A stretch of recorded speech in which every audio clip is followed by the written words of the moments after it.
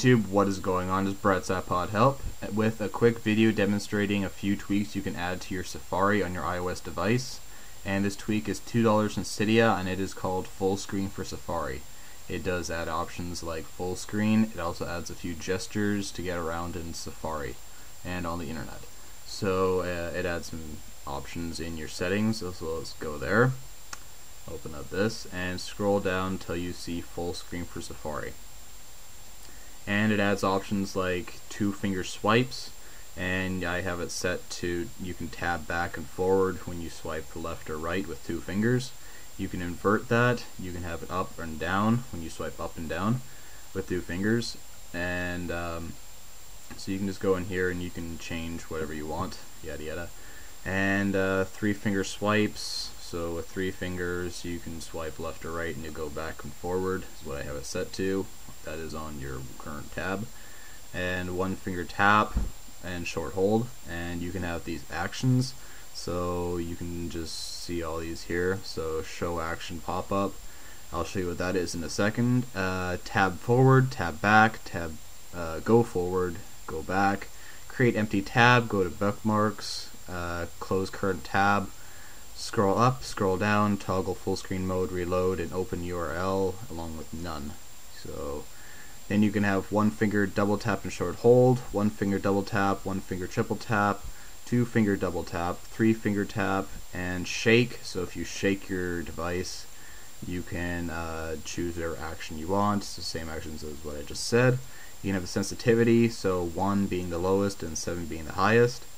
And vibration if gesture fails, and obviously you have to have an iPhone for that.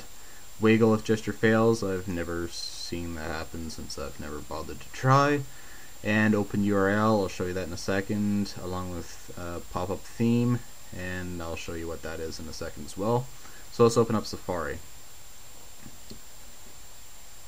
And I currently have it on apple.com. And I'll be showing you the action pop-up. So I currently have it set to 2-finger double tap. So let's do this. And so here's your go back, go forward, scroll up, scroll down, tab back, tab forward, new tab, close tab, full screen, bookmark, refresh, and go to URL. And go to URL, that goes to apple.com as the default. You can change that later to whatever you so choose. And let me just show you full screen, since this is what the main application does. So there you go, you get full screen. If you have a larger page, this web page URL thing, it disappears. So let me see. I'm gonna try and get a tab, maybe. Excel is good.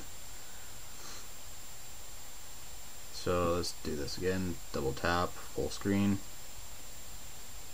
and as soon as it's finished loading. So there you go, I got full screen this way, and it also works landscape. So I don't have any bars here. So yeah, this is the action menu. You can refresh as well. So this is full screen for Safari. It adds a whole bunch of features and gestures along with full screen. $2 from Cydia. Go check it out if you want. And yeah, this has been Brett@Pod Help. Please rate, comment, and subscribe. Along with follow me on Twitter at Brett@Pod Help if you want to keep up with the latest tech news. And I will see you guys later. Peace.